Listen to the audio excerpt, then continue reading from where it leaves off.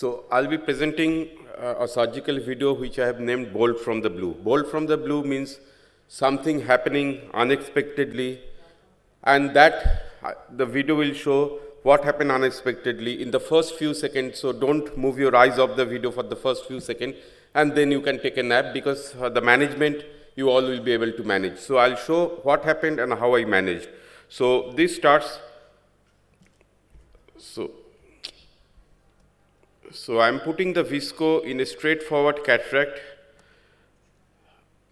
The visco, and you can see, I'll stop there, you can see it just jumped, the cannula just jumped from the thing. I was using a liver cannula. In spite of that, it came out and it just hit the iris.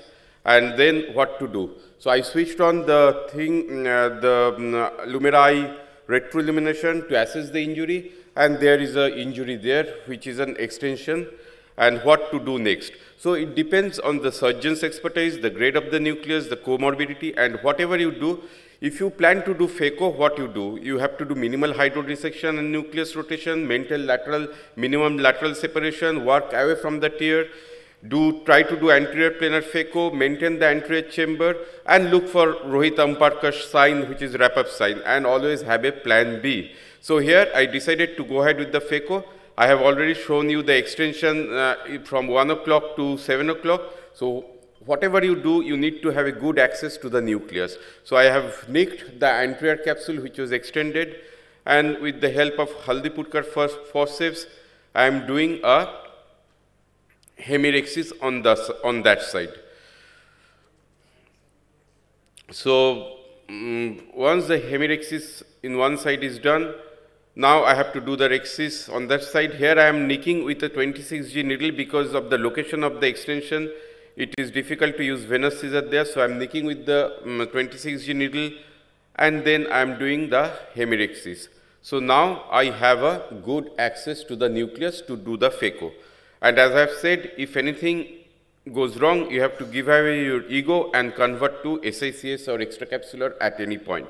So once this is done, you have to do minimal hydrodissection, and note how I am rotating the nucleus. I am using two hooks to rotate so that no pressure is put on the zonule. And while doing the phaco, as you see, I am working away from the extension. The extension was at 7 o'clock, and 1 o'clock I am doing the phaco at about 4 o'clock position. I am putting my phaco tip.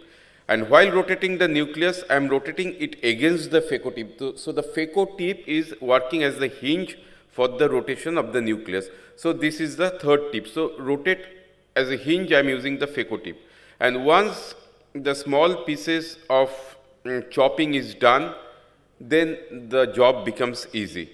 So very slowly and very gently, you can see I am using moderate speed for doing the phaco, and once the nucleus are chopped, you can take it, bring it in the anterior planar and emulsify the small pieces as I am showing it now.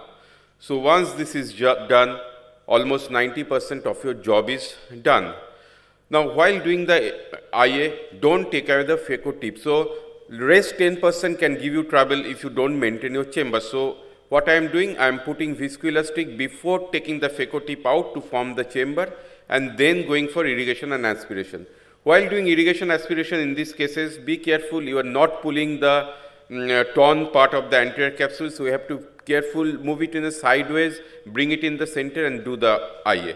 And then you can see the hemirexis, put the lens or dial the lens in such a position that it's placed in the hemirexis. Unfortunately, during that time, the 3-piece IOL there was some shortage of the Johnson & Johnson 3-piece IOL. So otherwise, I would have put a 3-piece IOL on the sulcus, but it went on fine.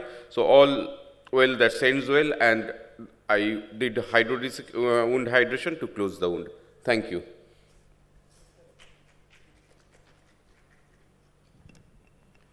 I think it was wonderful video. Ma'am, your comments, please.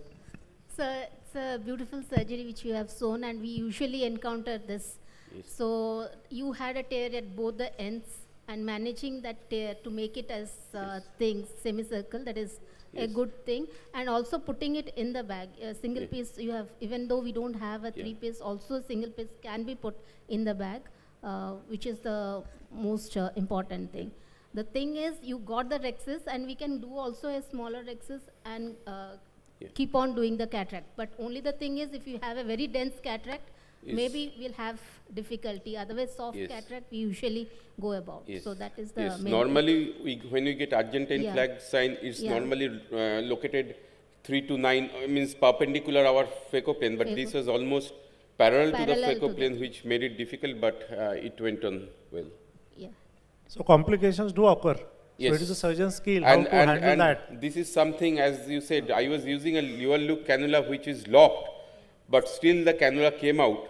I think probably the nurses didn't tighten it properly, and it just came out like a jet hitting the lens capsule and just producing the... Yeah, so this is something also to be taken care of. So we usually just... I do put my finger, and in spite of that it went out, yes. It's a nicely managed case. We also do the same. Sometimes it happens with everyone. Yeah. And we convert it, the C-shape, what you did. Thank you.